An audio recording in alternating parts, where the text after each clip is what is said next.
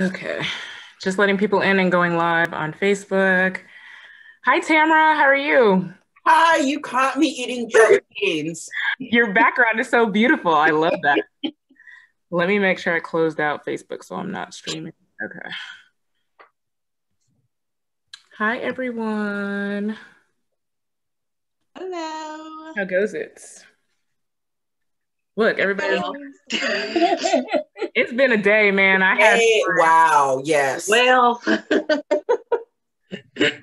was in the tub soaking with some Dr. Teals, like, oh my goodness, I just need a minute. Yeah. And then I was like, oh, gotta get up and get dressed for this. Listen, yes, it's been that kind of day. It's like I need my ladies tonight. It's a good night for us to get together. Yeah. Look, at least I got all my Christmas decorations down while I was watching the country burn to the ground. Insanity. All right, I was just trying to give it a couple more seconds to see if anybody else is gonna join. Look at that cute little puppy. Every Zoom I get on, he has to make his way. He's a mess. Well, don't be surprised if a cat doesn't launch himself into my lap at some point. That's hilarious. What's your dog's name? This one, Zeusy. This is Zeus. Z-E, like Zeus, like the Greek god Zeus. But this 6-pound furball. I need to see my boy Bentley. Bentley is elsewhere laid out. Oh. This is the shadow. Tiny enough. Okay. We will go ahead and get started. So welcome everyone tonight. Of course, we are discussing our December book of the month, The Sisters Are All Right, by Tamara Winfrey-Harris, who is so kind to join us tonight. We are so excited to have you with us. This book went by too quickly for me. That's just how deep I was in it. And it was, for me, the timing was epic. Like, I feel like books just come, you read books at like the perfect time. And this was one of those for me. You know, as Black women, we take so much on, and just the pressure of everyday life. Hang on, some more people coming in. The pressures of everyday life, and just reading this, I was escaping to San Juan, Puerto Rico, because I was tired of everyone and everything. So reading this, I felt so justified in what I was doing, because I just felt like it's the constant need of me to do this and this. And it's just like, we don't get any slack. So I know that I was very appreciative of your book, and it really, really spoke to me. And so thank you. Thank you for being here to discuss this with us. We are super excited. Thank you guys for your support, and thank you for reading my book. No problem. I know it had been on my TBR list for a while. I don't know, even maybe Anna and I had talked about this probably a year, trying to fit this in at perfect timing. And I felt like the perfect time to do it was at the end of the year, when we're getting ready to go into a new year, and just kind of, it was good motivation and a good refresher for me personally. Oh, more people coming in, sorry.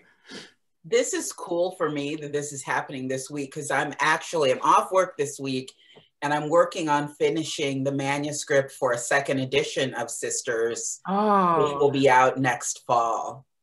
That is so awesome. Look, I'm so excited about that. That is awesome.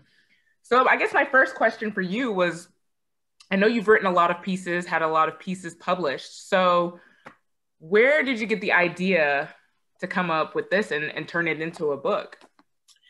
Well, I always tell people that Steve Harvey pushed me over the edge, because a few years before the book came out, it just seemed like, you know, every headline about Black women was negative. And like the biggest headline was, oh my God, why won't anybody marry Black women? How do we fix them so somebody wants to marry them? But it was larger than that. It was, you know, why are they so broke, and why are they so fat and not healthy? Like, it was always, you would think it was awful to be a Black woman, and it's not awful to be a Black woman.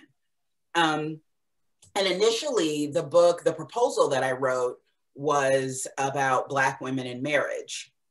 But as I kind of dug into the stereotypes that underpin sort of that discussion, really those same stereotypes underpin a lot of discussions about Black women, you know, how we're seen by the government and how we're seen by employers, and it's bigger than marriage. And so the book became bigger. Yeah, it's constant coming at us.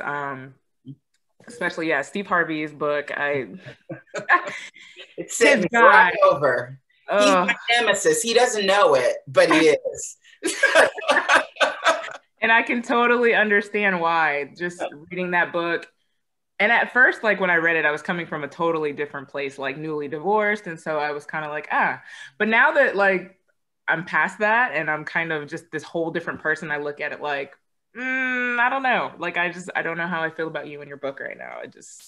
Well, it's this idea that's half sexism, right? But it also has like a heaping hunk of racism in it too, that women need to adjust themselves so they're worthy of being chosen, instead of doing the choosing ourselves and knowing ourselves so that we find someone, if we want a partner, we find someone that fits with us. Right. Not that whole pick me because I meet X, Y, and Z. Right. Yeah. Like, let us be able to speak for ourselves as well. Because if your marriage is long, which I imagine you hope it will be, that's a long time to pretend to be somebody else. Right. And that sounds miserable. And at this point in time, I don't have time for that. Like, you either accept me, you know, as I am. Right. And that's it. Like, and it reminds me of a conversation I had with somebody today that I've like that I'm getting to know. And I used a GIF. Now, if anybody knows me, I do social media for a living. I'm the most social person in the world. Like, that's just my personality. GIFs are funny to me and I use them all the time in chats. And like, I used one and he responded with like, I hate GIFs, LOL. So I'm like, okay, it's a joke. But like literally had a whole conversation with me about the usage of GIFs and how he didn't like it. And yeah, like just his face, like a whole serious conversation. And I'm like, in the sense, I'm like, but that's who I am. Like, I can't explain it, but that's who I am. Like, you're telling me not to be express myself a certain way and to not be fun. Like, to me, that's funny. Like, I'm a funny person. And that's part of what makes me funny, is using GIFs at the right time. And like, people literally call me the GIF queen. So like, it's for someone to say that they hate that. And it's like, okay, so how do I'm kind of like, okay, whatever. If you can't deal with it, then peace out. Cause how do you mold yourself to not, that's a huge part of me. It's like, I really would have to think about it to not react to text message or in that way. So it was just mind blowing to me that I'm like, it's a GIF though. Like, it's really not that serious. Just roll right by it. If it bothers you, like, I don't know how to, Jess's face today. Why do you not like them? That's so much more to think about. His response was that he doesn't understand them. That's exactly what I was gonna say, because you can have a whole conversation through GIFs, but it takes some mental intellect to get what you're trying to communicate through them. And like, I'm getting defensive about it because I use them a lot too. No, and that's the thing. That's me too. And it's like, in weeks of conversation, I've maybe used them 4 or 5 times. And like, one instance was you said something and I rolled my eyes. Like, how do you not understand what that means? Like, the emoji or the GIF is literally rolling its eyes. So I'm like, I don't know. But the old me probably would have tried to. Yeah. And then it's like, the old me probably would have tried to adapt and be like, okay, like, but I had to be honest with myself that I'm like, this is who I am. I don't know how to communicate with you without like using that part of me. Like, I don't. Yeah.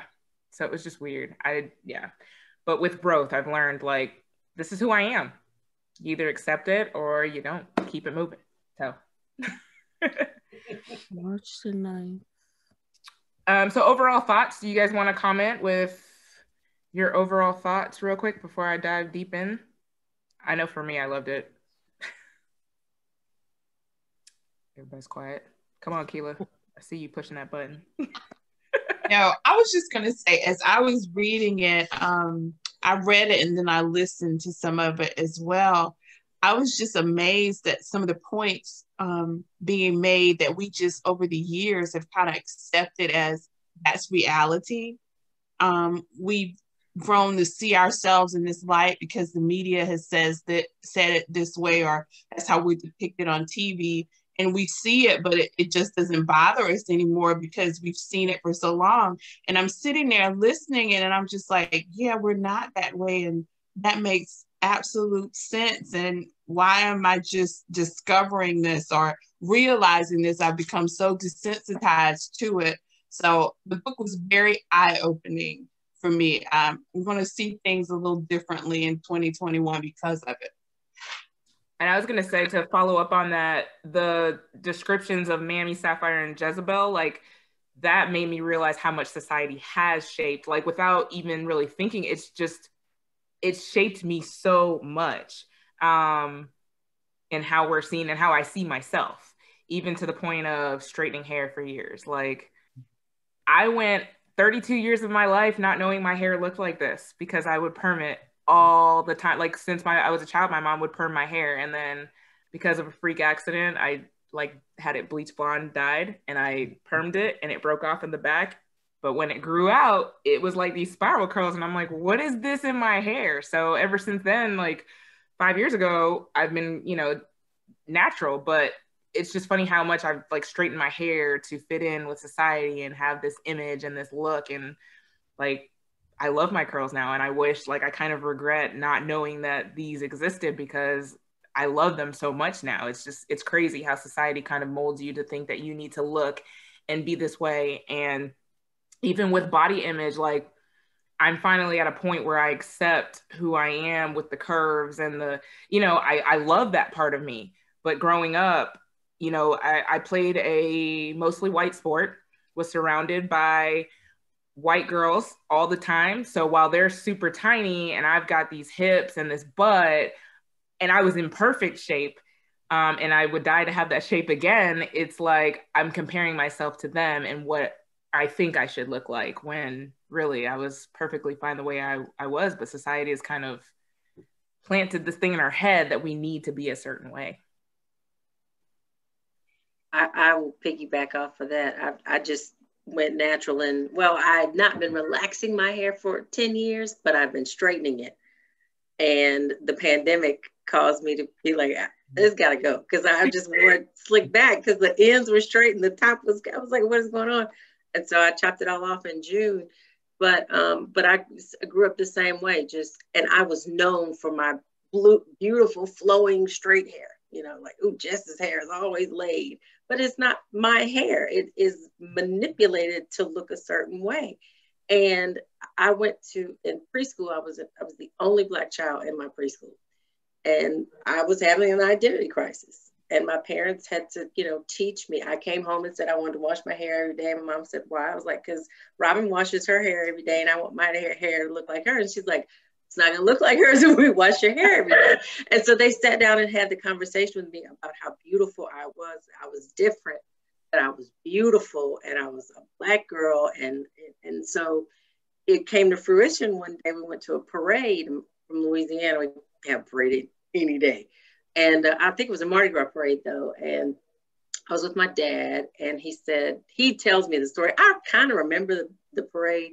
But he says, this older white woman said, oh my goodness, you're so pretty. Who are you here to see? What are you here for? Or whatever. And I said, oh, my friend is in the parade. And she said, oh, is she as pretty as you are? And I said, no, she's white. And my dad was like, it worked. How old were you? Huh? How old were you? I was like 4. But they had taught me that I was more beautiful than those girls at my school, and that I was more special than they were. And so I took that to heart. No, she's not as pretty as I am because she's white and I'm Black. And my parents have told me that because I'm Black, I'm prettier than all of them. And my dad said, all I could do is shrug. I was like, well, that's what I told her. She's just repeating what I told her. That's a from the mouths of babes. But that was what it took for them to make me not have this complex because I looked different than everybody else.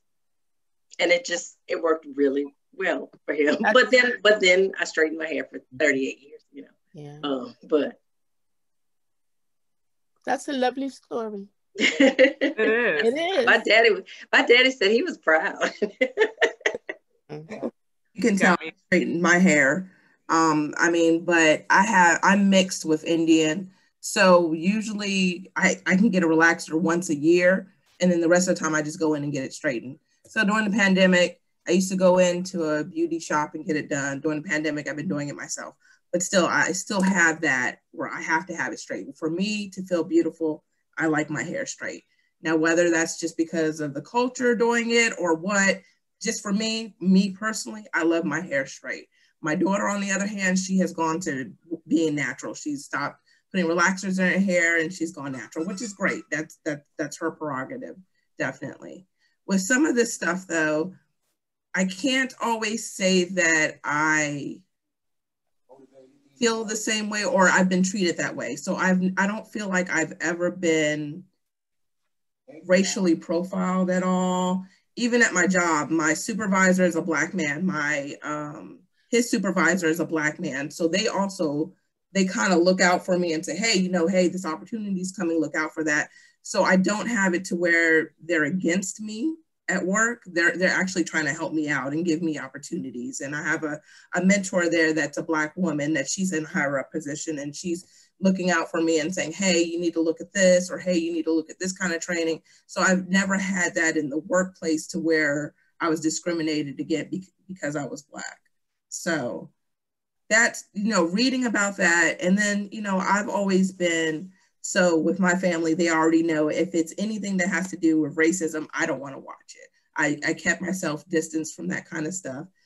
And that's just the way I've always been. I mean, I'm the horror fanatic in my family, so I'd rather watch a horror movie than anything else anyways.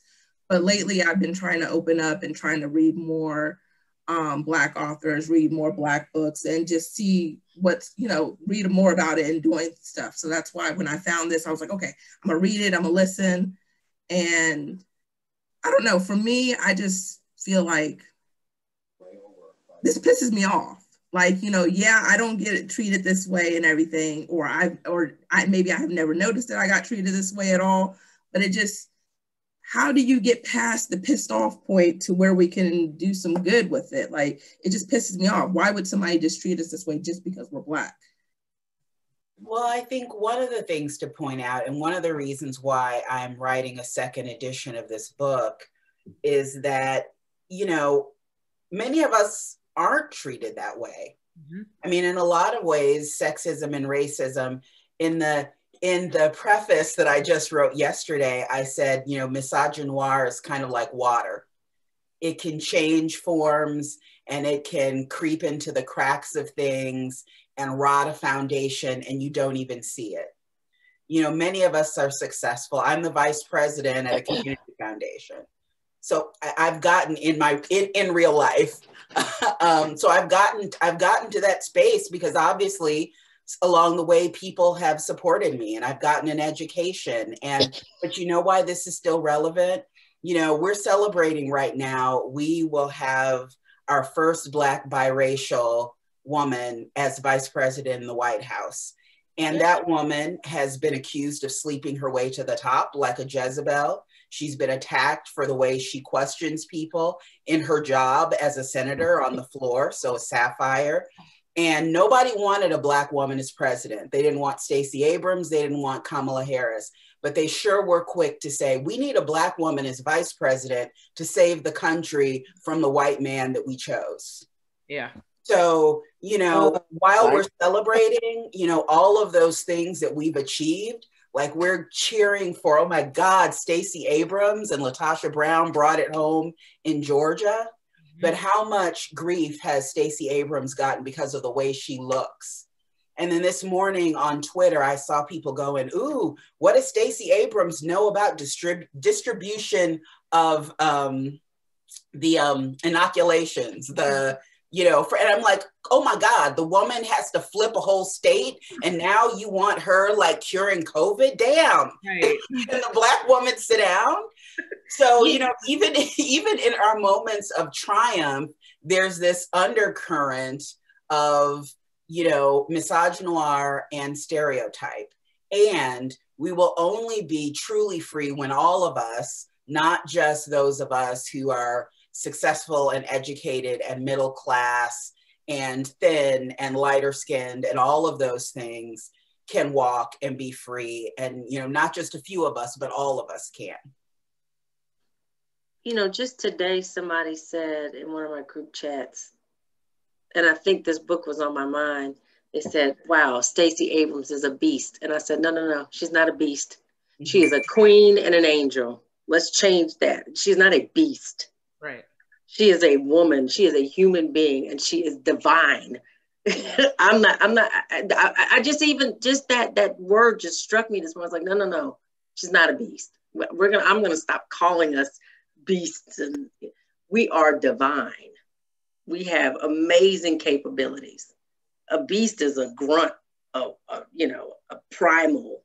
This took an intellect and strategy. And so and they were like, oh yeah, you're right. And I didn't go into the preachy part of it, but I was like, no, let's not call her that.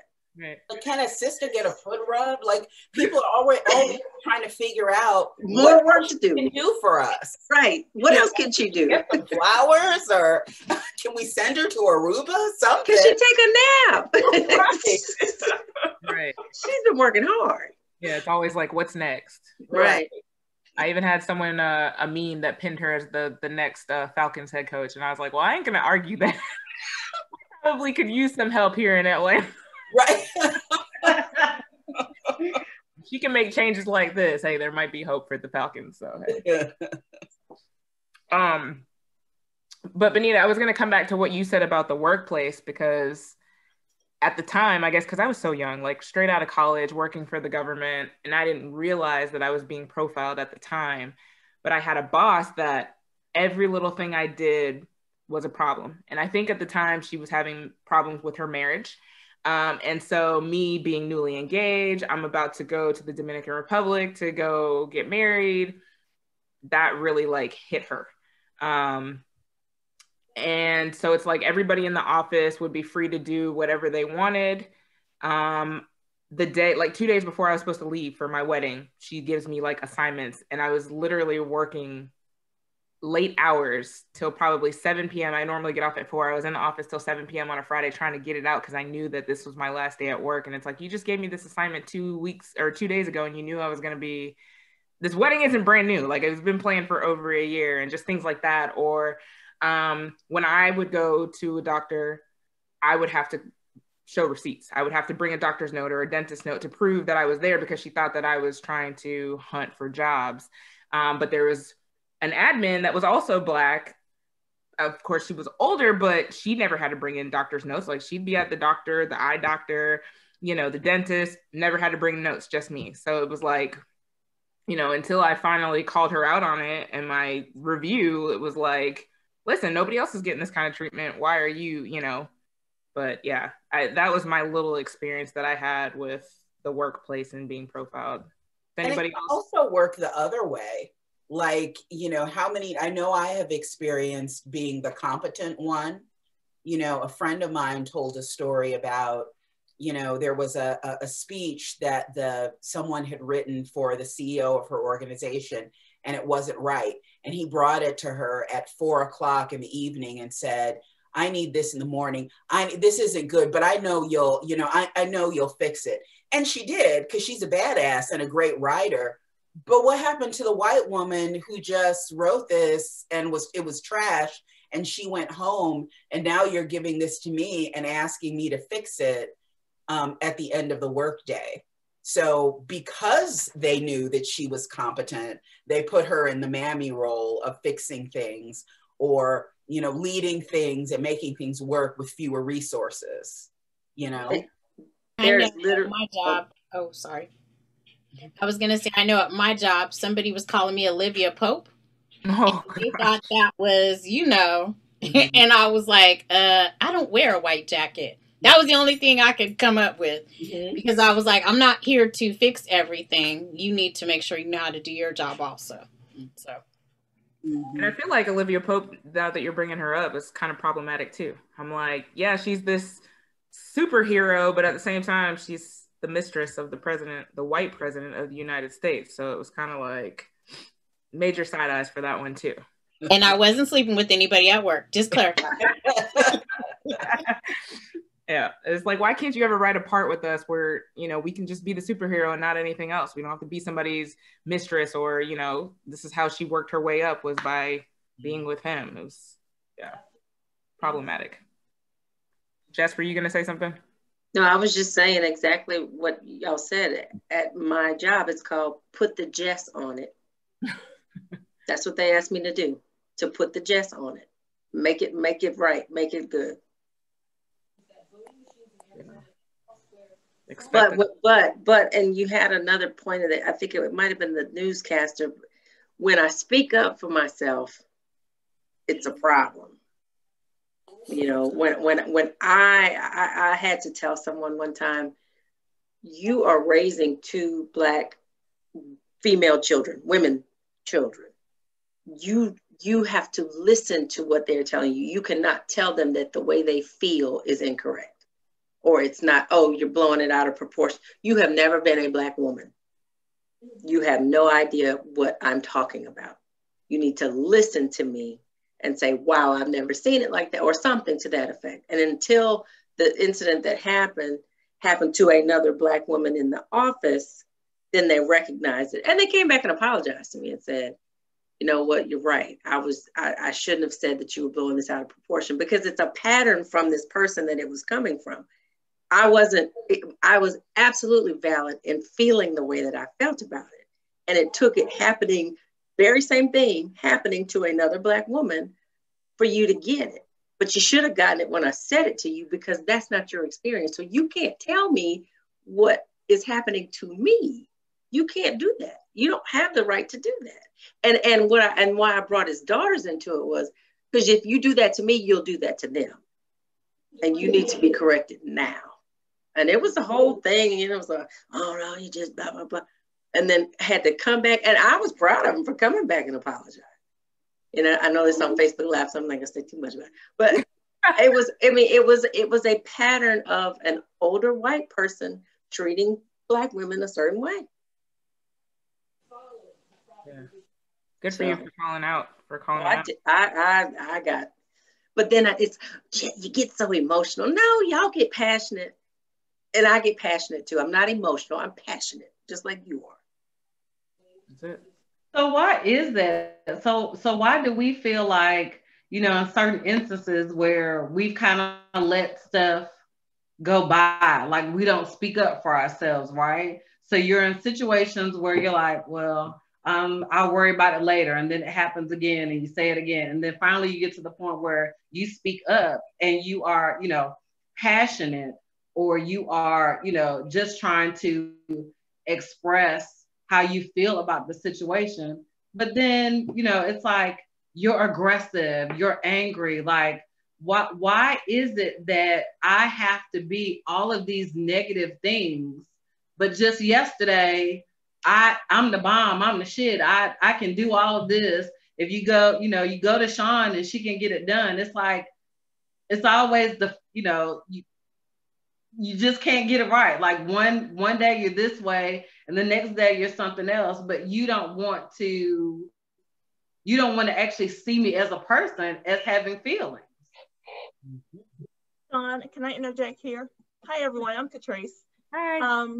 I'm glad that you said that, because what I've found in my experience, I am the only Black teacher in my school, K-5, and I've been the only Black teacher in that department for 15 years.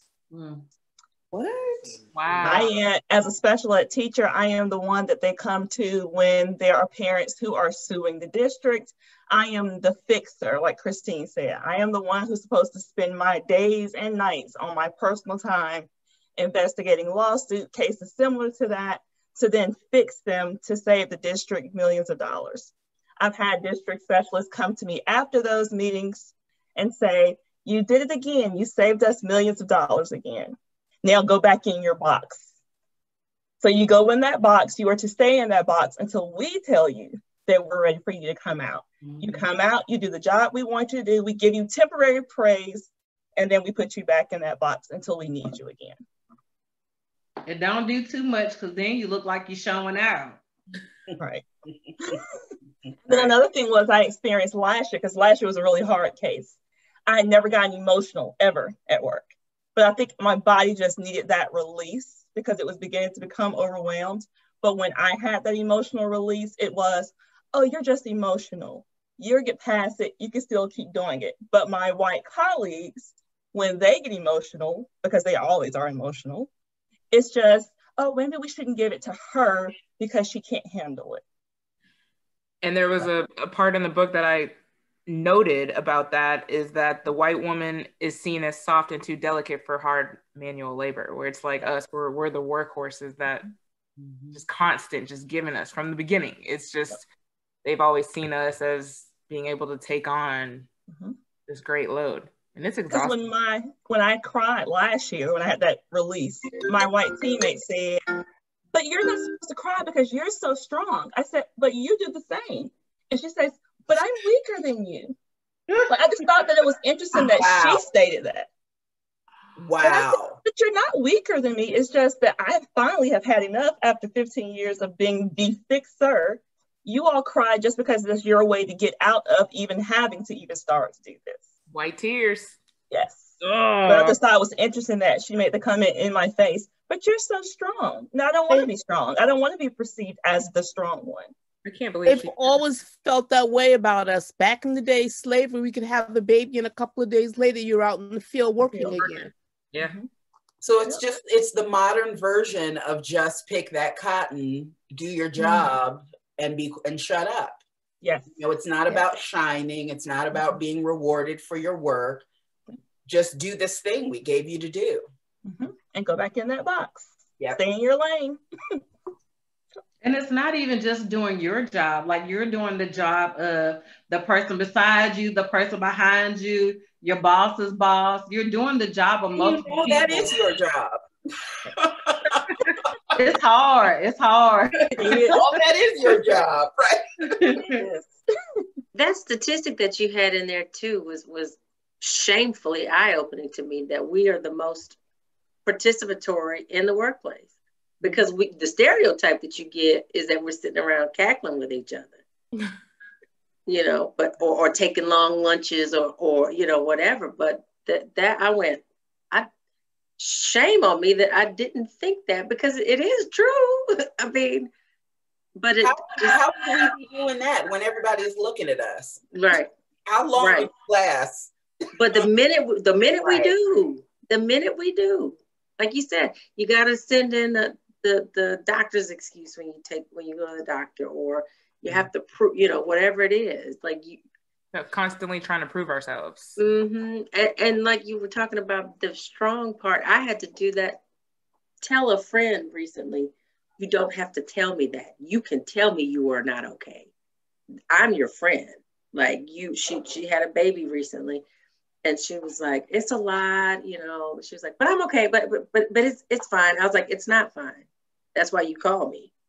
You can tell me it's not fine.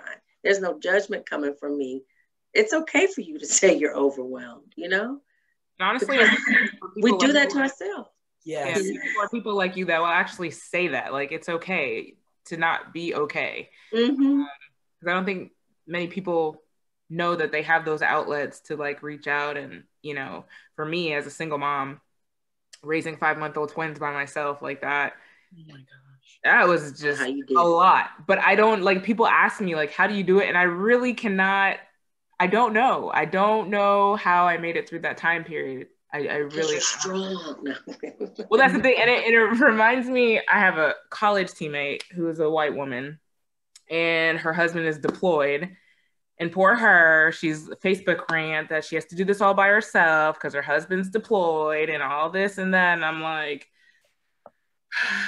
please spare me right now. Like, you know what I mean? In a sense, like, that's a choice. He chose to go that route with his career. It's like, y'all chose to have a baby at this time. Y'all chose to make this. I didn't choose for my husband to walk out on me and leave me with 2 5-month-old babies. Like, that's, you know what I'm saying? And I'm like, I'm not complaining at all, but here you are on your Facebook post complaining about your husband being deployed with one baby. Like, you'll be okay. Trust me.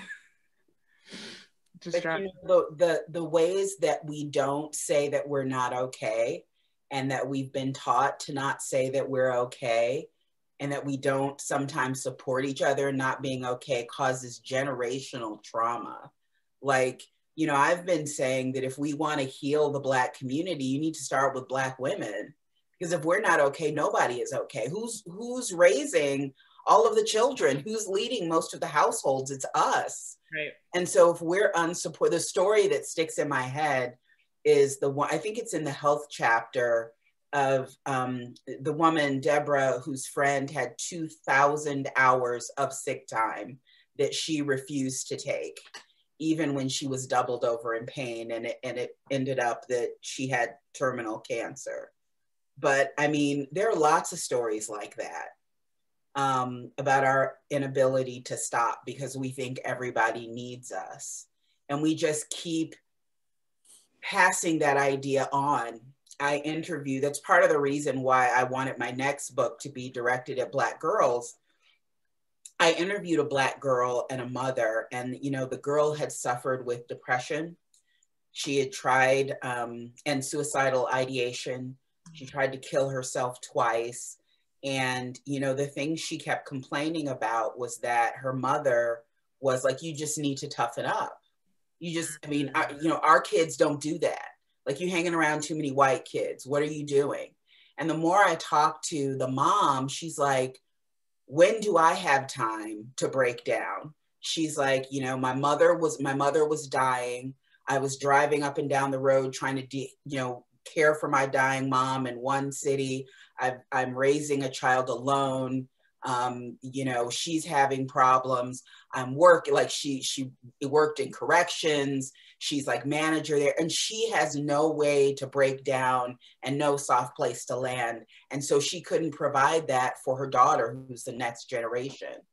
So like, if we don't fix it, because people will keep giving us stuff to do and keep putting more on our shoulders. But if we don't fix it, we're going to doom future generations. Yeah. And it's funny because I have an instance where, like, I do book girl magic. I work a full-time job, and I also coach my daughter's softball team. So the head coach, I'm like his right-hand woman. I played college softball. Like, I'm his go-to when he has questions about anything. Like, that's just what it is. But even his wife will text me and be like, hey, Jamie needs help with the uniforms. Can you help him? I'm like, that's your husband though. You know what I'm saying? You're asking, which is fine because I get it. This is my realm. Like, I get it. But then, like, last week, I told y'all I escaped to San Juan for a few days, and I literally went cold turkey on everybody, probably except for Jess on here. But like, I wasn't texting anybody. I wasn't responding to text. And it was just like this concern of like, where's Renee? What's going on? You're quiet. Like, I wasn't myself. So, in the group chats, I wasn't responding, but I'm like, there's also another mom who's going through some stuff. But of course, she's white and not responding. But the concern is not like there like it is when what's wrong with Renee. I'm like, I just need time. Like, just give me 5 minutes to just collect myself. It's like I've got many hats that I wear, and it's just like I just need a break from everything, or else I'm gonna combust. But it's just like, what's happening. We are told our team that President Trump rebuffed efforts. No. Now, I was going to say that I agree with everything that you guys said. One of the things I decided this year was I was going back to my Franklin Planner book, my planner. And in there, it told you to create like your roles. And then you had to do something for yourself every week. And I had something in there, like if I knew it was going to be a high level week, what I needed to do, like take a nap, go for a walk, just to make sure I was back on track. So reading this book reminded me, I took off 2 weeks for Christmas break. So I'm sure all of y'all are back at work this week. I'm still at home. Well, nice. I'm off this week. And so everybody always says to me, well, why do you take off the first week of the year? And I said, that's because that's when everybody else comes back and they're crazy. Yeah. So when I go back next week, I'm calm, and relaxed. Whereas everybody else is like, oh, can you do this? So, but I realized when I was doing that with my Franklin Planner, I had a much more relaxed week because I knew what were my big rocks and what were my little rocks. And now that I'm an empty nester, I have more time, but I don't tell nobody. I block off that time. So. But it helps. But I don't know how I did all the stuff I did when I was younger. I know somebody was praying for me. Because even though I had one child, I was going to grad school, I was pledging, and I was doing some other stuff and running him around to his 5 different activities. So as I look back on those times, and I just think, what was wrong with you? Yeah. But I'm glad that I'm over that. So I'm in recovery. So thank you for the book. It made me realize that I can recover. Amen. And I also think that, you know, a lot of people looked at 2020 as like this god awful year, but for me, it was a blessing. Like, I get to work from home every day. Since March 13th, I've been at home. Like, my mental state is so good because I can just roll out of bed, jump on my Peloton, work out, and it's still quiet when I'm done. My boss doesn't get on until 9 o'clock. So it's like not having to, I used to start work at 6:30, like be in the office at 6:30. So can you imagine waking up at 4, waking up twins, dropping them off at daycare, being at work at 6:30? Like, that's a lot to cram in there. So I think for my mental state, this pandemic has done wonders. And I think it's also going to change our workplace and how we approach things going forward. Like, I think they're going to continue to let us telework a couple days a week. I mean, because we're proving that we're capable of doing it. We don't need to be in the office every day. So even just not having to commute 40 minutes one way each and every day has done wonders. To be able to spend more time with my kids, like this, I never want to go back, if I'm being honest. Like, I just want to telework forever if I can. Yeah, so it's done wonders, but it's really opened my eyes to like take care of self first and foremost. Yeah, I feel like they get way more out of me because I can do things when I need to do them. Because when I leave, I'm gone because I have not been here all day. But when I'm here all day, you get me from sun up to sundown.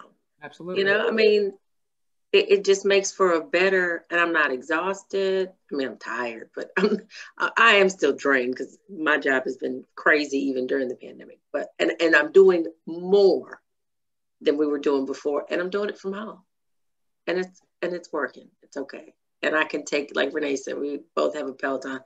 I can do a ride at 10 o'clock, get back on the computer 10:30, and keep doing my work because I don't have to get up at 5 to be at the gym.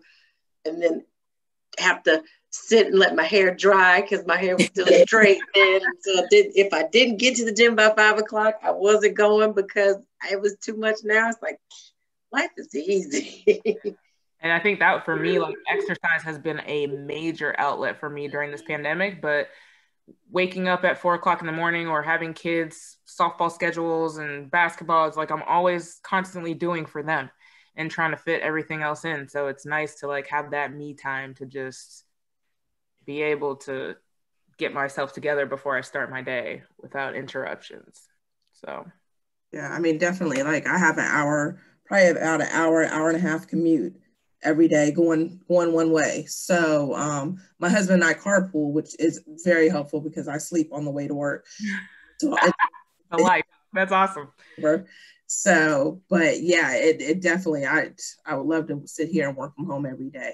And then this also got us to slow down. My husband and I, our kids are all grown. The youngest one is 21. So we are at the point where we were just always going. My husband's from a big family. I have a big family. So we're always constantly doing something, somebody's wedding, somebody's birthday, somebody's something. So when the pandemic hit, it was like, whoo, wait a minute. We can't go anywhere. I'm actually a high-risk patient, a high-risk person because I have a blood disorder. So it was like, okay, my husband's like, yeah, we're not going. So, well, so-and-so's happening. He said, nope, we're not going nowhere. We're going to stay right here at home. And that got us to slow down because it was like every weekend, it was like, oh man, he was like, oh, if it wasn't and our way of doing things was, it's not in the calendar, it's not happening.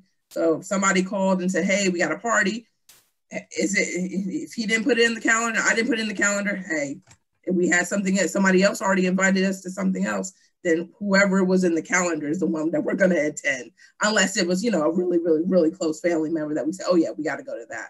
But it got us to slow down though. So, I mean, yeah, we haven't been anywhere. We've been invited to several different places now, but we're like, my husband's like, nope, Benita, she can't be around people, so we can't go. So I love that because I feel like I'm constantly trying to be there for everybody and be in all these places, and it's okay to say no because, you stretch yourself so thin trying to be at this person's place or this event. And I love that if it's not already pre-planned in the calendar, because I'll accept stuff and then after about, you know, a day or so, I'm like, why did I do that? I don't feel like doing that. I just want to stay at home. I'm so bad at that. But yeah, that's a great idea to do that.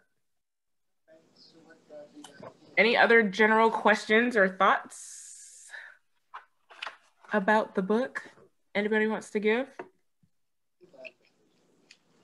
Nope.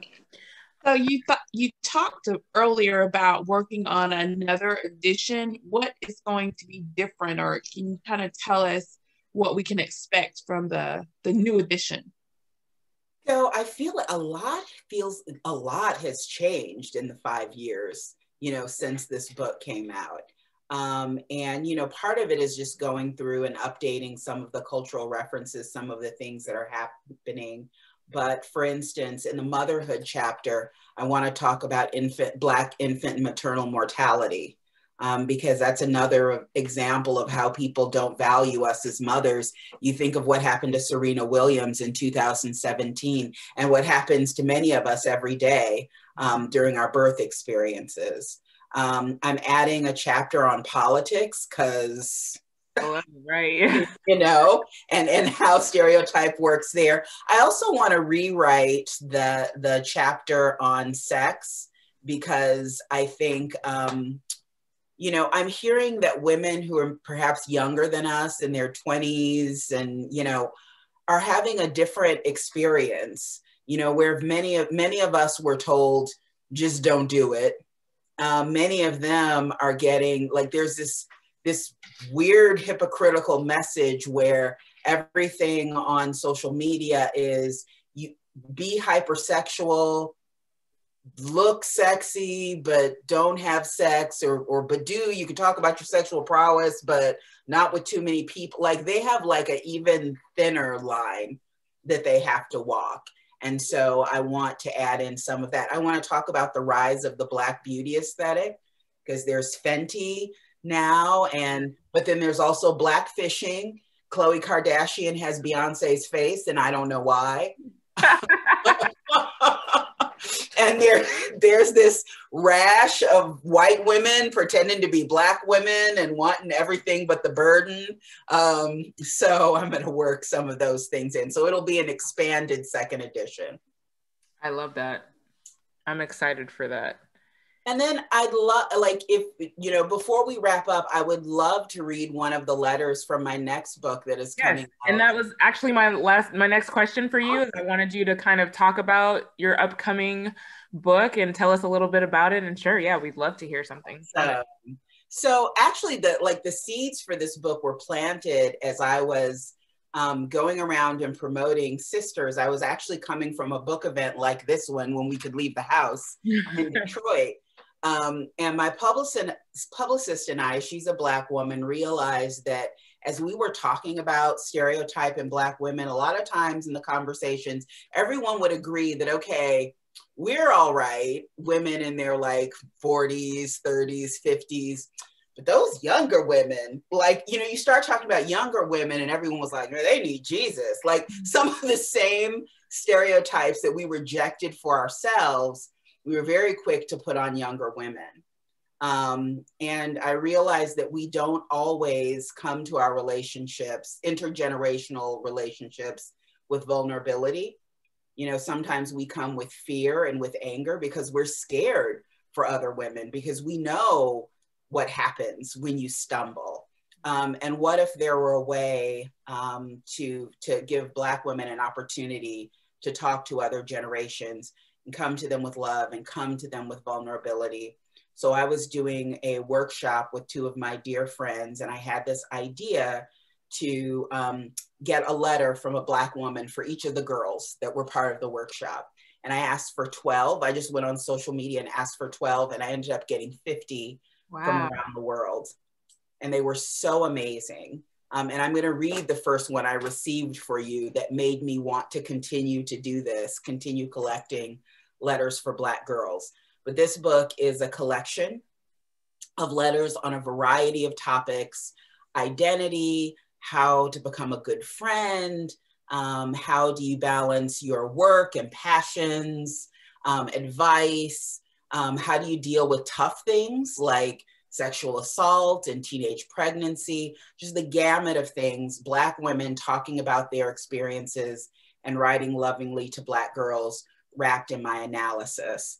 It will be out on March 9th, but it's available for pre-order now, and I'll happily drop a link in the chat. But I thought I would read, let's see which glasses I need. I think I can read this. This is the first letter that I received, and it actually is in the book in the Tough Stuff chapter, which is the chapter about handling difficult things as a Black girl.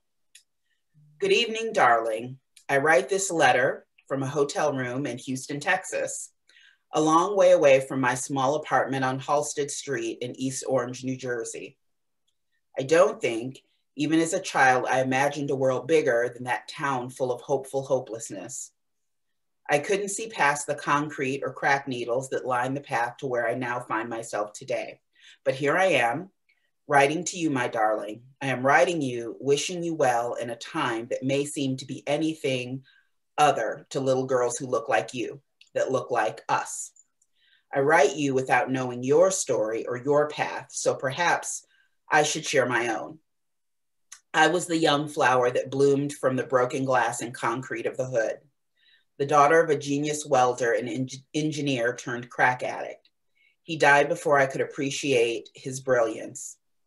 I am the child of two parents infected with HIV before there were medications to treat it. One died, the other is still here, although forever changed. The daughter of a valedictorian and woman in STEM who was accepted into every Ivy League she applied to. However, the isolation of being educated in a predominantly white school took its toll, and she left too soon. My mother studied biomedical engineering. I am now the vice president of strategy, leading engineers in healthcare technology, and I am owning my space to ensure your experience won't be the same. Life is complicated and nonlinear. Learn that now. There are many paths to the same destination. If you should find that plan A fails, remember to fall back on the rest of your alphabet. I was a high school dropout, but plan to soon begin my doctorate in learning technologies. Sometimes it's hard to catch my breath and take this journey in because there was a time that I thought that only people who held the doctor's title were physicians, but in a few years, I'll be one. I am now one of 125 women chosen by the largest scientific organization in the United States to nationally represent women in science, technology, engineering, and mathematics. As an if-then ambassador, and in a few short months, a life-size statue of myself and 119 other incredible women will be on display, and I will be thinking of you during its unveiling. When you are low and feeling down, and your body and energy are weary, remember these words. Pull from me all the positive energy I hold for you here in my heart as I type these words. Remember that within those veins carry the legacy of a dozen generations waiting for you to arrive to your own occasion. Do not fear your own brilliance and beauty. Do not hide it or dim your light because others complain of the glare. If you feel like you are bigger than something, that's because you are. I wish I would have written you from the beaches of St. Lucia or from the waters of Loch Ness in Scotland. I wish I could have taken notes during my commute to work in Silicon Valley or during lunch breaks while looking out on the bay in San Francisco. I wish you could walk with me through the buildings of Houston Community College as I work with the brilliant minds of the most diverse city in the nation to tackle the issue of flooding and climate change with technology. We should have been pen pals a long time ago. I'm sure there would have been much to discuss. But know that you were there with me. Know that you are here with me. Know that you will be there for every keynote address at every given tech conference. You will be there for every new concept or application I create. For every new breakthrough, every algorithm, every data model created, you will be on my mind as I research while pursuing my doctorate to understand how you think and learn so someday someone can teach your children better than others have taught you. Know that you are not alone. You are not invisible. I see you. You are capable. You are powerful. You are worthy. You are part of a larger community, and with us, you are home.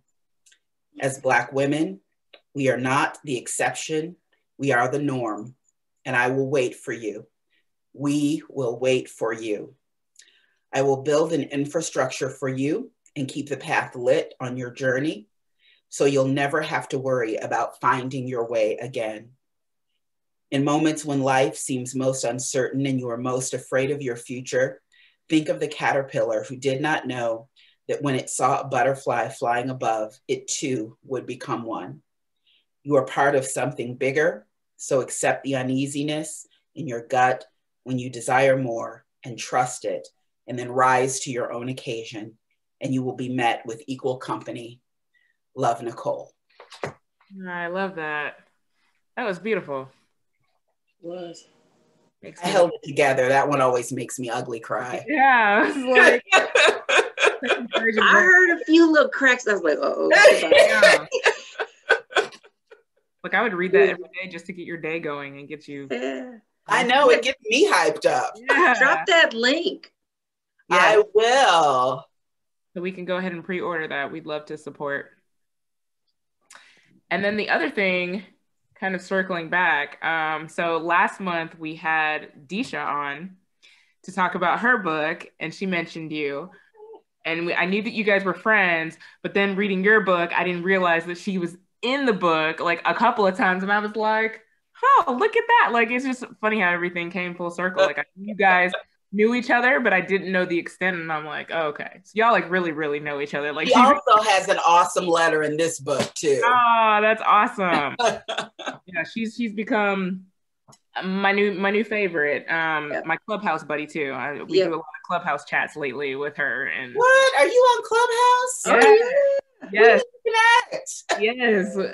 Yes. We'll need to follow each other. And she did one that what was it? It was Petty Divorce Shit was the name of the room that she created. And it was just the guys that she had in there and the women, like the stories. It was just hilarious. And she's just been awesome. And so that was very cool to like read your book and see her name in that a few times. So that was really cool to see that. Disha is my girl. I am so happy for her. I got a chance to read a lot of those stories before they ever made it to book form. And I kept telling her, you know how you gas your girl? I was like, girl, this is the book, I'm telling you. Yes. So I've been telling her over the last several months, I told you, girl. Yeah, that peach cobbler still sticks with me. Yes. I can't shake that story. It's just, usually when I read something, I just kind of forget because I read so much, it's just gone. But that right there, that book stuck with me. And so, yeah, very exciting. But thank you so much for being with us tonight and discussing your book with us. And we are so looking forward to everything that you have coming this year. We're excited for that. So yeah, we'll definitely be pre-ordering it up to support you. And yeah, if anybody else has any final words, but thank you so much for being here with us tonight. Thank you for having me. Thank you for supporting my work. No problem. I hope you'll keep in touch. TamaraWinfrey-Harris.com is my website. I hope you'll follow me and we can become social media friends. And yes, I just followed you on Clubhouse. Look, I'm about to find you next. Look, that's my next. I'm about to go on there and do it. Yeah, follow you on there because it's fun. We have a lot of fun on there. Shenanigans. I can't wait. Yeah. Disha's gotten us addicted. I think she gave Tracy from the Stack, she gave her like a welcome party, but she was giving us all like this tutorial because we were all like a couple days in. Uh-huh. This is what you do. And this is how you refresh your picture. And this is how you refresh the. And I'm like, oh my gosh, there's so much to this that I did not know. So she's just been awesome. So very exciting. But thank you so much. Thank you everyone for joining us tonight. It's been awesome as usual. Love seeing your faces. And yeah, I guess we will see you guys next time. Be safe. Yes. Well. Happy New Year, everyone. Bye. Happy New Year, everyone. Happy New Year. Happy New Year. It's great meeting you all. Have a great one. Same. Come back. Yes, next Well, I month. enjoyed. Yeah, if you have, I don't know if you're in our Facebook group. Yes. Or did you? Okay, I was gonna say that's where activity happens. Gifts. All the gifts in the comments. Yes, my gifts. Renee, I don't like those gifts. I don't want you to post anymore. There's a delete and block button in that group. I'll just no more gifts. Look, right. Keely, you post them too. Look, right. Well, yeah, we're the main one. We all do them to each other. So right. You saw me before you got halfway through the story. I was like, deuces, he can right. go. It's fine. If anybody knows anything about me, like social media is my passion. Like I literally do that for a living every single day. I get paid to do that. Oh my gosh, that like you're telling me to cut off my right arm, never use it again. I don't understand. Anywho, enough of that. We'll see y'all later. Happy New Year. Happy New Year, everyone. Have a great one.